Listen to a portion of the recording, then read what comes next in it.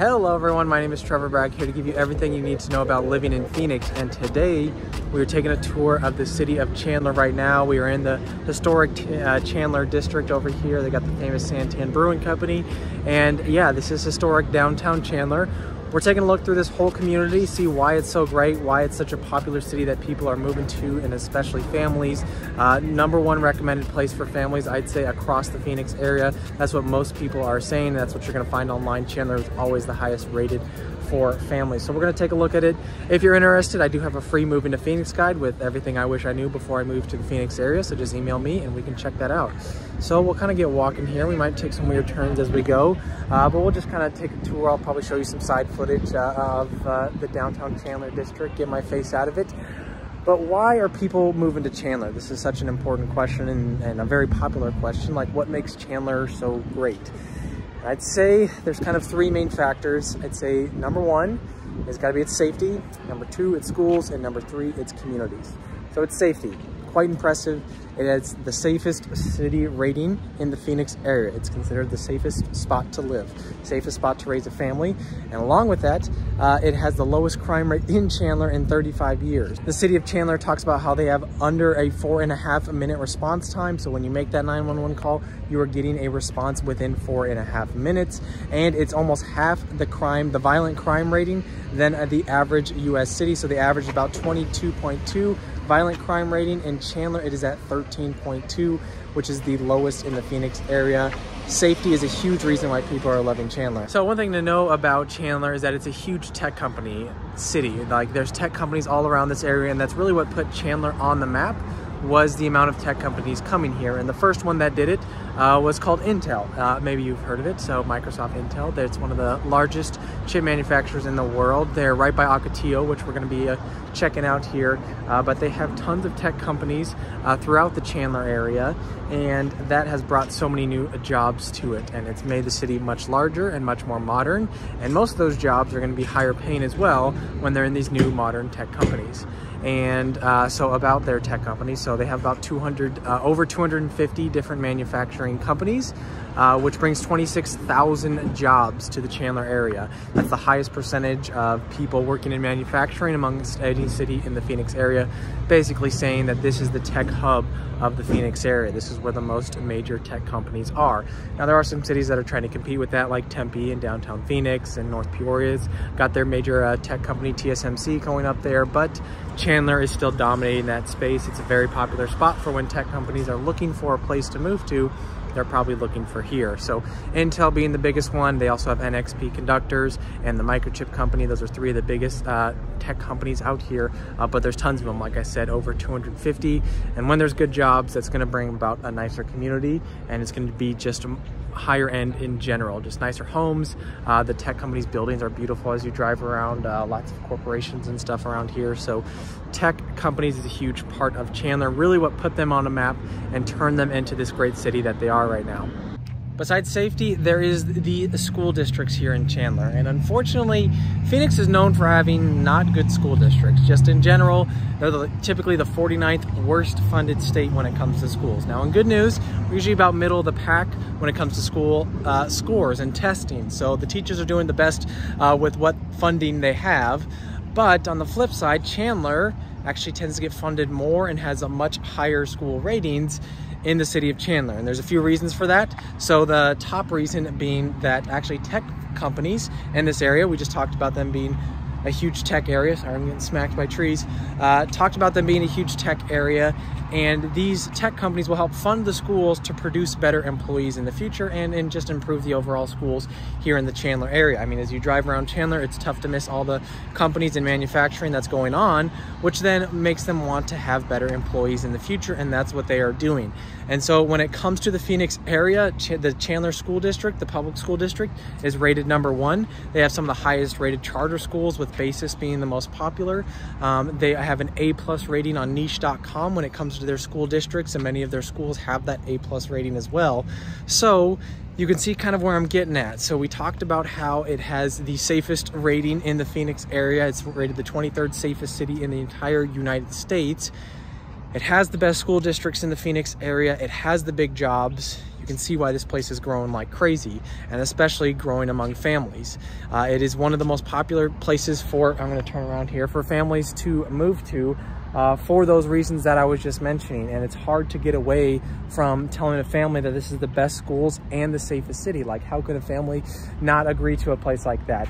And really the only thing that I can think of that could block them is a very big reason, and that's because their prices are going to be higher. So we're gonna drive through some of their communities, but I tend to compare Chandler and Surprise a decent amount because they're both newer cities in the most part, so modern communities, modern builds, but Chandler has a lot of things that oh my goodness, that I would say are much higher quality than Surprise. So they have a better downtown area, they have an entertainment district, they have tons of tech companies, so they have more jobs and more entertainment than Surprise, but their biggest difference is that they are going to be much more expensive than Surprise. So we're gonna check out Ocotillo next, which is one of their best and probably their most famous community, neighborhood residential area. We're gonna check that out just to see the kind of quality that you can get for Chandler if you're moving this way.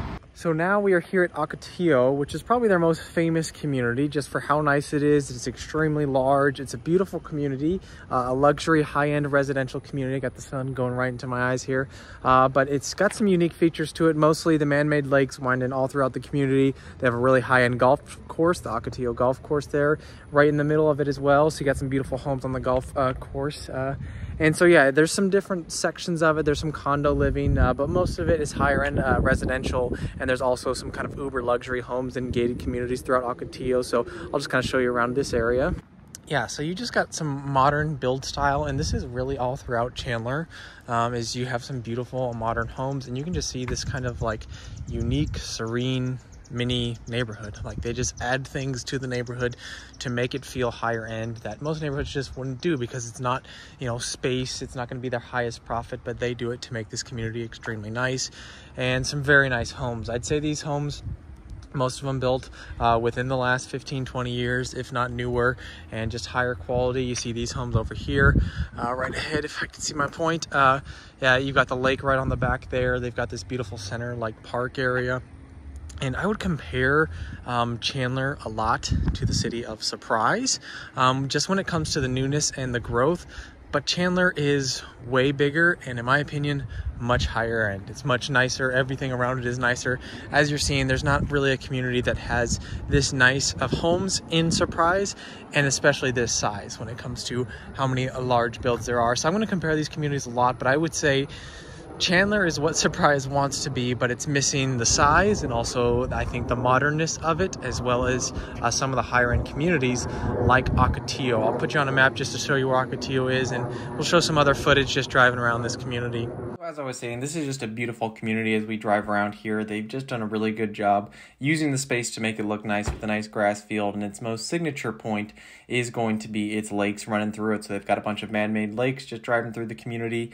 It's an extremely beautiful area. They've done a great job with it down in Ocotillo, and there's also some smaller communities all around Ocotillo. Some are super nice like Fulton Ranch, and they're all kind of clumped together to this Ocotillo location. As far as the price range, the median home sale is $789,000 in Ocotillo, which is high, obviously, and compared to Chandler, the median is $575,000. So that just kind of shows you the demand that Ocotillo has. And although $575,000 is pretty high for a medium price in the Phoenix area city, there are 25 homes for sale under $400,000. So there are still some good options for you. And not every community is obviously as high priced as Ocotillo.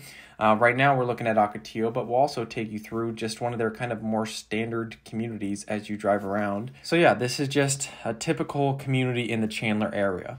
Nothing overly fancy, but just really nice homes. They're modern homes, probably built after 2000, if not sooner. Really well kept yards, beautiful trees in the front yard, you've got sidewalks, you got everything you're kind of looking for, especially for that family lifestyle. And that's what all these communities are designed for. Our families, you know, they're typically, you know, someone's probably working in the tech industry in the family. They can find a nicer home. They live next to a great school, or a great school district is close by. And then you get a great neighborhood, a quiet neighborhood where you're not too worried about, you know, people parking a motorhome in your backyard or something like that. And then also in almost every community, they just have a green space or some sort of park inside it as well, obviously designed for that family lifestyle.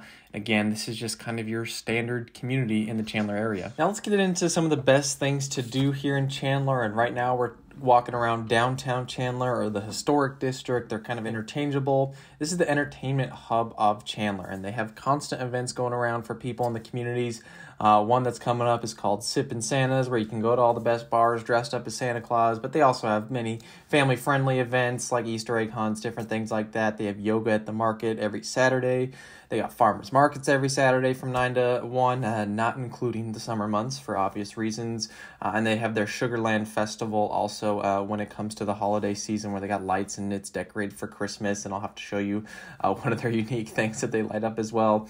Close by is the Chandler Arts Center, where they have theater productions with North, the musical. It's happening this weekend right now.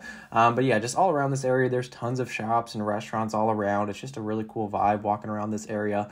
Something unique. Definitely something that a lot of cities in the Phoenix area kind of wish they had, just this fun area where people want to go. You want to take your family when they come into town, go to try some of the new restaurants. Some of the best ones out there is the Hidden House. It's great for happy hour. It's kind of like a fancier cocktail bar with seafood. The Brickyard's a famous one, and this right here is Santan Brewing Company, extremely famous beer company in the area, and this is their restaurant, and they're based out of the Chandler area, and you can buy their beers in stores and stuff like that, so they're a pretty big name out here. And then there's also the Brickyard, which is a staple down here in downtown Chandler. It's like a tapas bar, shareable foods, great if you want to try a bunch of different dishes. This right here is what I was talking about. This is a light-up tumbleweed Christmas tree. Big deal in Chandler. There's actually a couple cities in Phoenix that do it. Really goes along with that desert vibe that we love to give off in Phoenix. And man, Chandler really goes all in, and they are setting up this giant tumbleweed Christmas tree to light it up over the holiday season. We are here at the Chandler Fashion Center. This is one of their main things to do. This is a giant indoor mall. We're gonna walk through this whole area. I'll get my face out of this, show you some of the cool shops. They've got some unique stuff in here. Besides the typical mall stuff, it's November and they got all their Christmas decorations up, so we'll see some of that as well. 180 shops, indoor mall. Let's walk around. Yep, so this is a 2-leveled mall. We'll go up the top here. Macy's is key, as you'll see, but pretty cool just inside overall. All around this mall, we'll walk around. They've got some unique stores that we're going to check out, but also the big main ones like a Macy's. So yeah, let's keep checking it out. Got a Home Mart here, so a bunch of decorations all around. Of course, the inside bouncy house. This is VR World, so if you want to buy something or if you mostly want to go try some of the new VR stuff out there, pretty cool experience. Custom tees, get your custom made t-shirts all around here. And then some of the classic Journeys, Hollister, everything like that. So yeah, you can see they got a variety of the classics, but also some stores you're not used to going to in a mall. Their food court area, they do have some more normal restaurants also, but if you're looking for some fast food, they got unique stuff over here too. They got like a mac and cheese place, cheesesteak, everything like that. Poke place, there's boba over here. So this is their kind of main food court area, pretty big, open spot. I just kind of like the whole design of this area. And right over here, we'll check out a little better, but this is the Crayola Experience. Quite a unique option that I've never seen before, and it's obviously kind of designed for kids, but everything you can imagine that you'd use for a Crayola, they have in there. So it's from even making your own colors and you get to name it. They have experience. They have like a room inside there where you can draw all over the walls, make your own design. They even got stuff where you can melt the crayons and mold them into a design, like carve them out and shape them. You got to pay to get in, and well, I'm not a kid, so I'm probably not going to go in there myself. But yeah, this is a pretty unique thing that I've never seen before. I think it'd be really fun. I think if you got a kid, it's got to be at least an experience you have to try once. They even put on shows inside there where kids can watch, and you can take family photos. Yeah, it's really unique, kind of a full experience inside there. Here's just their gift shop as we walk around, but just you can tell the colors. Overall fun experience there. Keep walking around the mall here, get a little more footage. I know it's just a mall, but I think it's unique, and it's definitely one of their main things to do, so I don't want to spend too much time here, but also show off some of the cool parts about it. I think one cool thing about this mall is that it's filled up and it's growing. I think that's a huge plus to see. There's definitely some older malls in the Phoenix area that are dying and getting torn down right now. Where this Chandler mall, I mean, every single store is pretty much filled. We got a Lululemon going on right there. There's a unique thing going over there called Skills. I really have no clue what it is. It looks like kind of a more experienced thing. But the mall is full and it's growing, which is a really good sign, I think, not only for the Chandler area, but just for the overall demand and the entertainment over here, that it's popular. You don't want to see a mall that's dying and it closes at 7 p.m. and no one comes in. So yeah, unique store, American Eagle. It's one of my go-tos there. Also the Pepper Palace. I mean, I've never seen that before. Get all the different salsas and sauces that you're looking for. So yeah, this is the Chandler Fashion Center, so hopefully you got a good feel for this, one of the main entertainment things. One thing also that I'll probably show off a little bit as we drive around the outside is just the different restaurants that they have in this area. So not many are in the mall, but just like in the parking lot, like basically in this same full center, they have tons of different restaurants, some higher ones like the Keg, which is a steakhouse, but some classics like the Old Spaghetti Factory, the Cheesecake Factory, BJ's. They have restaurants all around. I mean, this is really like a main hub for things to do, places you go on a night out would probably be this area. I'll drive around and show you some of those different restaurants. Try to get the whole view here, but this is the Chandler Village, and this is mostly where you are going to eat, especially over in this area for the most part. Right across the street you got Famous Days, but this is just a fun hangout area. Cool vibes at night. They got lights and stuff, the outdoor scenery and sitting areas. Those are kind of a fun area in the common area, so we'll take a quick look around. But yeah, it's called Chandler Village. Quite a few good restaurants in here. You can see the main ones. I mean, there's a Harkins, there's an escape room, Old Spaghetti Factory, BJ's. We'll take a quick look around. Yeah, just a pretty area. They did a good job in here. There's a Sicilian Butcher somewhere around here, which is a really good Italian restaurant. But yeah, right here they got an escape room. If you haven't done an escape room, you got to try it.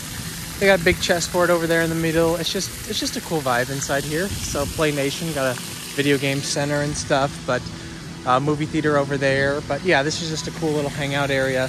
Probably a spot you'll be coming to dinner quite often if you're living in Chandler.